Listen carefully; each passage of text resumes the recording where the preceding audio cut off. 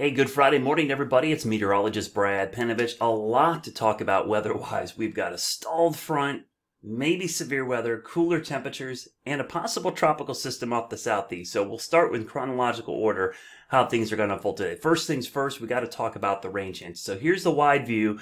You can see all the different ingredients I just talked about. We'll get to the tropical system in a minute, but first things first, we've got a cold front heading down from the northwest, and this is a legit cold front. There is actually some really cool air behind it. This front right here is going to be pushing down here and eventually sagging down here and stalling. Now, when it does that, it's going to usher in some really, really cool temperatures across the region. In fact, I'm going to throw up the temperatures right now just so you can see how cool it is behind this front. I mean, look at this air mass up over the Midwest. You're talking 40s and 50s and low 60s right now when I'm recording this at almost 10 a.m. So that's some pretty cool air that's going to be moving down into the Carolinas this weekend behind the front. The problem is the front's got to get here first and the potential for some severe weather. So you can see the severe weather outlook for today. The area in orange is the medium threat, which is up in Raleigh to Virginia Beach and then back towards Charlotte.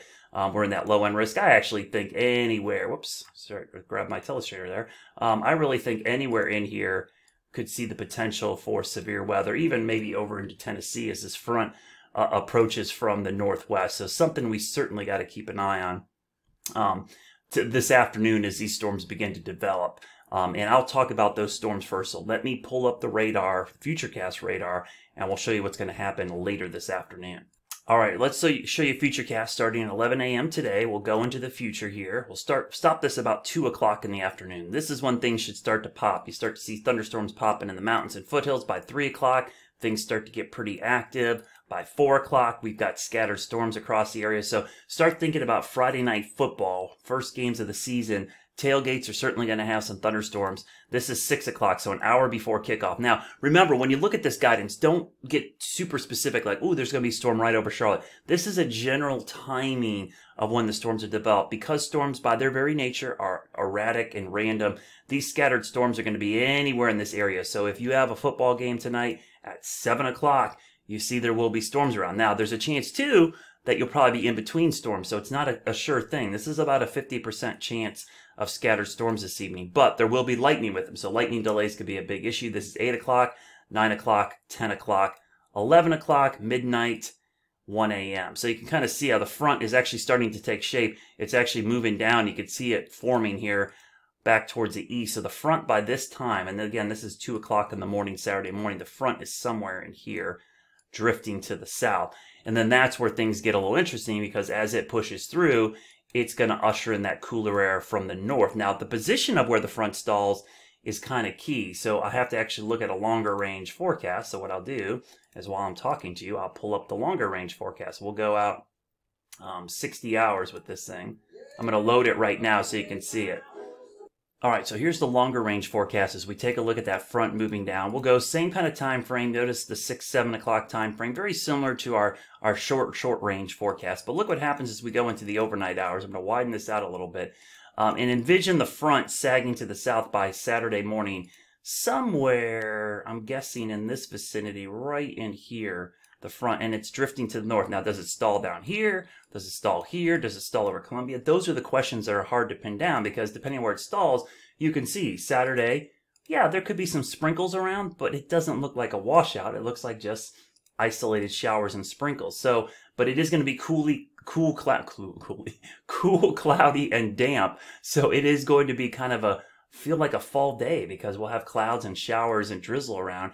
And when I start looking further into Saturday, it looks like the front stalls somewhere down in here based on where I see the thunderstorms popping up. So that's a pretty good indication on where the front is. But this is one of those backdoor fronts, which we get that cold air wedging. High pressure over the northeast is going to be pushing in northeast winds, but down here, warm air is trying to ride up and over the front. So you end up with this big area of clouds, fog, drizzle, and mist. And that's going to continue for most of Saturday with some waves of showers, especially in the afternoon, and possibly even into Sunday. Now, where does this tropical system come into play? You see the mess down here. I'm actually going to turn this model off to show you. But there's our tropical wave right here over the Miami area. And you see the big area in red? That means there is a 50 to 70% chance this thing's going to develop in the next 5 days. Could actually develop in the next couple of days. Now, the good news for us, this trough coming down should not be, should keep the system away from us, but it could get close enough to the coast that we have some big time storms. And just to show you the visible satellite loop, here's a look at it. So you can kind of see Florida right here. You see the circulation. This is over the northern Bahamas off the east coast of Florida there. That's our tropical wave. It's called Investigation Area 98. We give it a name so we can run the models on it. And speaking of those models, I'll show you real quickly just what the models look like and the spaghetti plots. You can see a lot of them bring it over southern Florida at some point this weekend.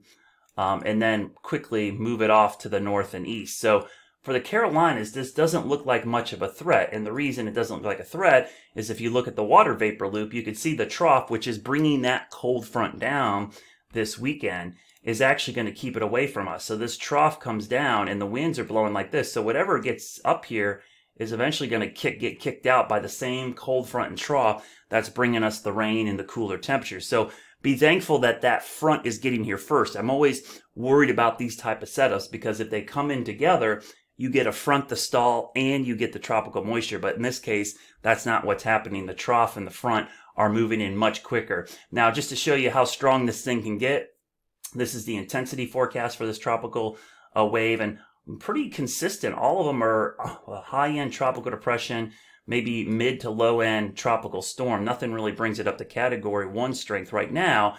And the reason that is the case is because it's going to be pretty close to land the next couple of days.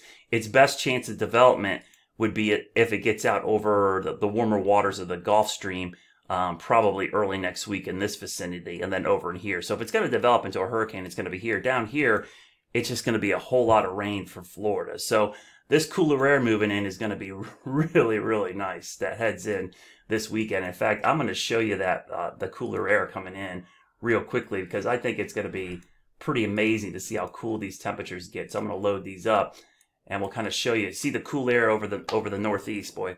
Watch this load in real time and you'll see that cooler air begin to sag to the south and kind of displace all of this really hot and humid air that is sitting over the Carolinas. So this is going to be a really, really nice cool down heading our way going into the weekend. So prepare yourself now. It is going to be nice around here, though you may have to dodge with some showers and rain around. And of course, we'll keep an eye on this tropical wave to see what happens. I'll post updates today and throughout the weekend.